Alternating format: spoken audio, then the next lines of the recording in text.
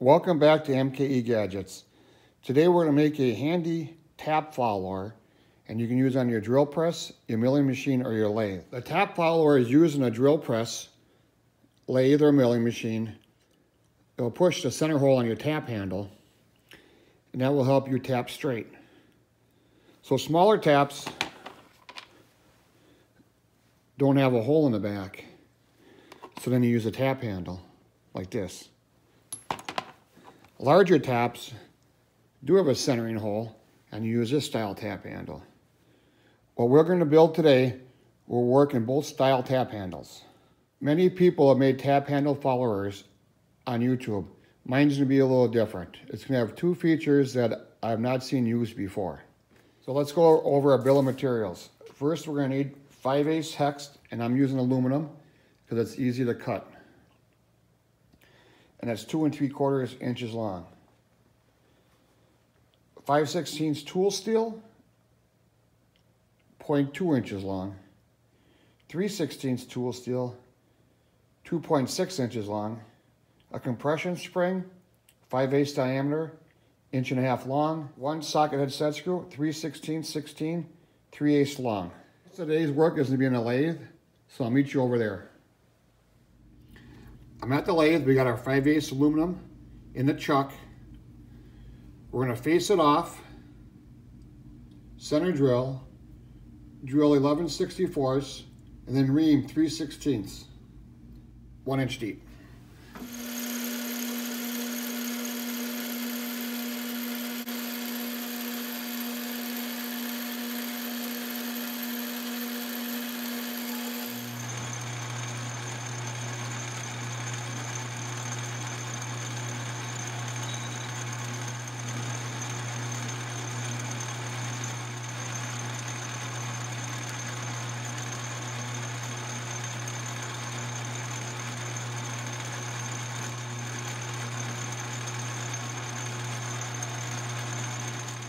I flipped the stock around in the lathe. On the opposite side, we're going to center drill. We're going to drill 5/16, 2 inches deep. And then we're going to turn this shoulder down.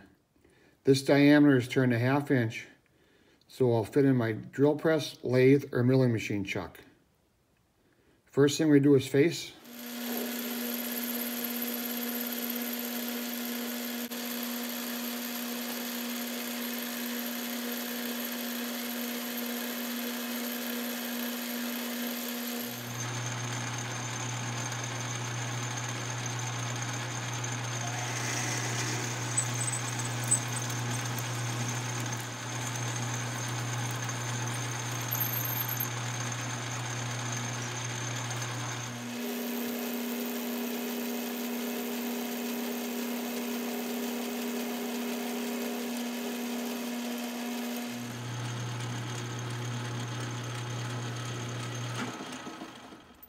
Our next operation is tapping the end of the part, 3/8 16,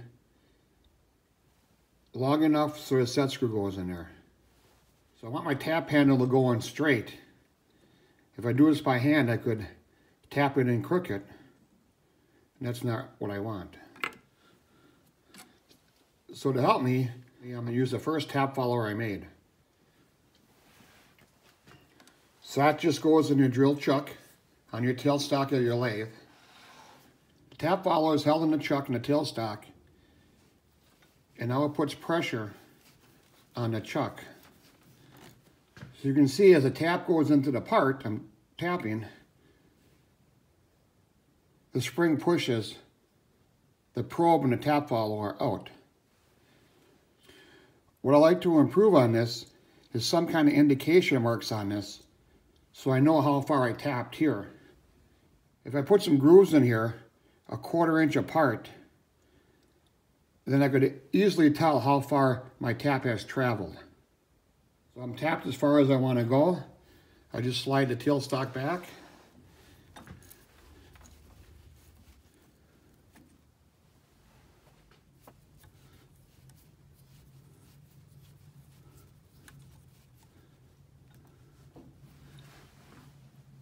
And the set screw sets in there. Let's move on to the next part. We have the 3/16 drill rod, tightening the chuck, and now I want to put a point on there. You don't want the stock sticking out too far because it'll bend over and break. So all I'm doing is having it out far enough to get a nice point on there.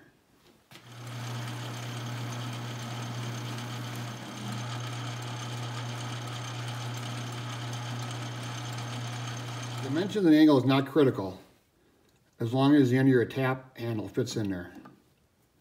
And that fits in there real nice. I'm going to put multiple grooves in 1/4 inch apart. This way when I'm tapping I can tell how deep I'm going.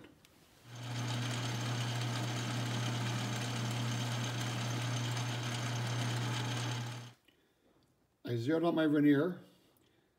I made it 1/4 inch larger. And I'll just pull the stock out.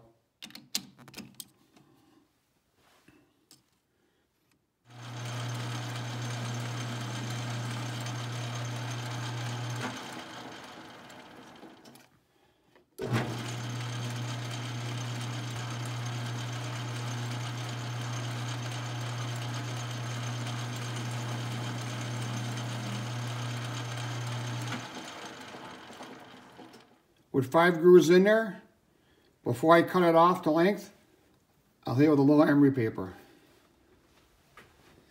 Okay, the final part today is a little bushing.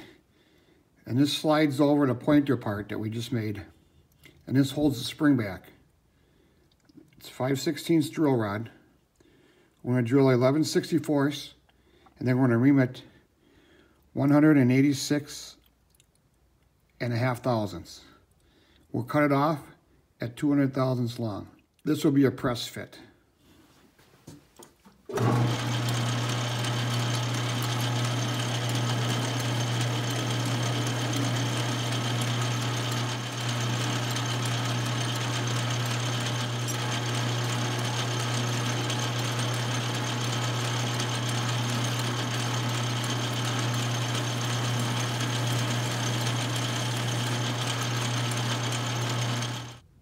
$200 thousandths long.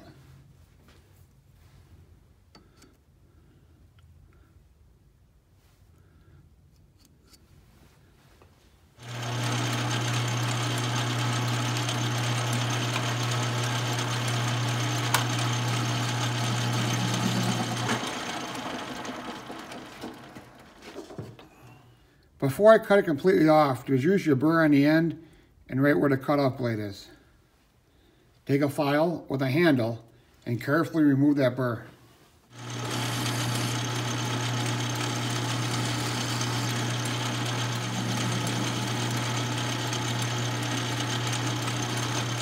With all the parts machined, it's time for assembly. The bushing was pressed on. If it's loose, a little drop of CA glue will work wonders. This should slide freely into the body.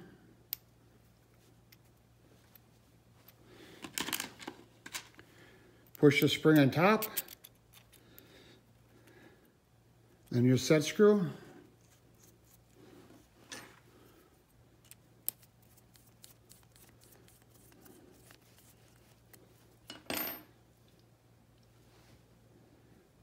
At the lathe, I deburred all the edges. I put a little groove in there so I could tell the two apart.